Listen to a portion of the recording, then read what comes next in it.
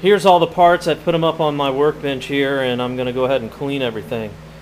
But you can see that this piston, just when it broke, the piston rod that is, it just left shrouds of metal everywhere. There's pieces all over this crankcase.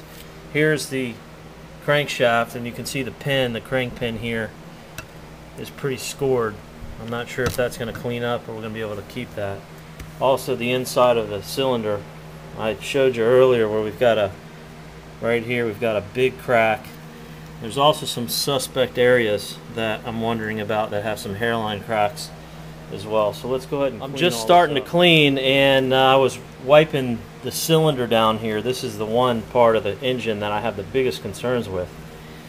And I mean to tell you, when these Briggs engines go and they break inside, you have all kinds of problems. Look at all this metal and all the fragments. I mean, there's just tons of it inside here because this being an aluminum cylinder. So whether we're going to be able to save the cylinder or not, here's more. Remains to be seen. I'm going to keep cleaning. Everything's now clean, and let's take a look at what we've got. The cylinder is actually in worse shape than I thought. We have some real problems here. I mentioned earlier that crack that we have that's right here, but when you look at this closer, there's other things going on.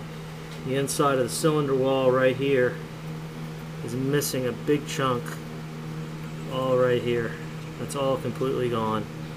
Further, we've got some cracks, and these are hairline cracks. There's one right here,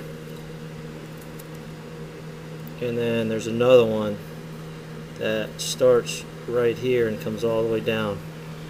So clearly this cylinder has been compromised. And also too, where the rod lifters come in, these three areas right here for the intake and the exhaust, we have the center piece, and this is chewed up on the side. You can clearly see that. So I'm afraid this cylinder is shot.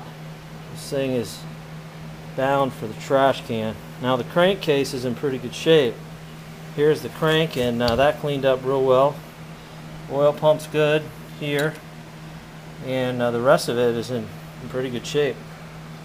Piston, well, here's the piston. We know the story on that thing, and there's the connecting rod, or what was left of it. But also, when you look at the piston a little closer, you can see we've got some real wear going on right here on the side of the piston, and the rest of it is, the rod's obviously gone, but the rest of the piston, you know, we're not going to be able to use it. That's going to have to be done. I didn't bother to take the rings off. Valve cover, that's alright. Cylinder head, that cleaned up with the exception of the valves. They're just completely roasted, really baked on. The carbon wouldn't hardly even come off. I'd have to literally steel brush this, and I really don't want to do that. So I'm afraid the cylinder head is in really bad shape.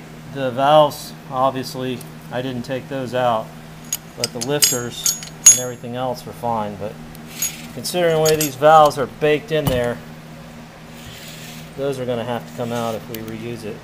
The cam, you know, it's amazing when you start looking at these things what you find. To me, it looked fine, but I started looking at it closer, and right here on the cam you can see actually the little part just fell out. Right here there's a piece that's forged on it. Whoops. Forged on right here, and also here, and there's a little part right there.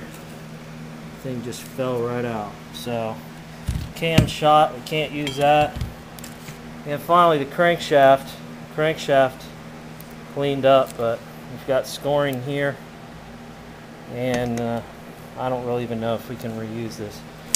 So I think we're looking at a brand new motor, guys. I mean, there's really no other way around it when you price out what you have to buy in parts to do this thing. Here's the oil slinger. Appeared to be okay, but when I was going through it, I found this little piece inside. It's like a spring, and I have no idea what this is part of. I'm guessing it was part of the springer, but it's complete of the oil slinger, that is. But it's completely chewed. Here's one of the valve tippets. It looks okay, but when you really look closely at it, you can see how it's scarred on the side.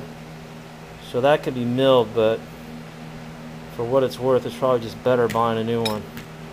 So I'm afraid we're really looking at a brand new motor all the way around, because about the only thing that can be reused out of all these parts I cleaned is this crankcase. And finally, I showed you the rods before, the lifters. You can actually see them right here. Here's the exhaust, which is made out of steel, and the intake, which is aluminum, and that's just completely, look how much that's bent.